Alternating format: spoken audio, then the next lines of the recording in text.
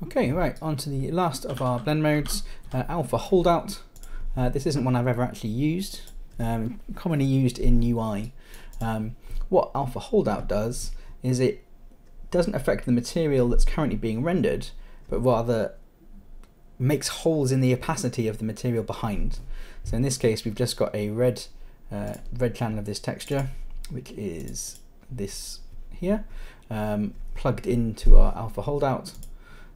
And if we have a look in the world, you can see the material behind here is just a translucent plane, and then the Alpha Holdout is knocking through that to create shapes. If I make a copy of this plane and put the Holdout material on it, well, it's quite a strong alpha on it. Let's try a different alpha. Let's try the green channel.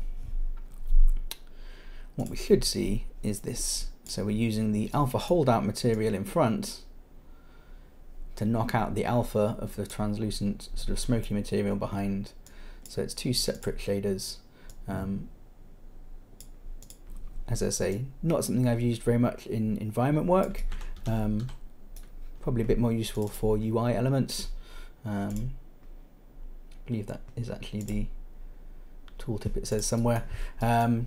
But could be useful for certain things. I mean, making bullet holes in glass, that could work out quite nicely where you have translucent glass and make holes in it.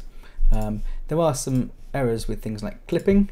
So if I move this plane across, at some point it renders behind the other one and the whole thing pops away. There is a sort option, translucent sort priority. Anytime you're using translucency, I mentioned in the translucent videos that translucent objects are expensive because they have to be sorted. Well, you can manually fix that by telling it always sort this one in front. So now it'll always render in front.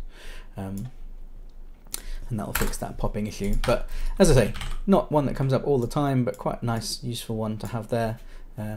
Alpha Holdout, knocking out the thing behind.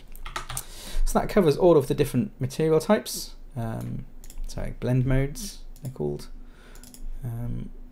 Yes, blend modes. So opaque for most things, masked when you want to have a hard edge but some transparency, so a cutout. Dither fading to approximate to translucency with masked, it sort of works.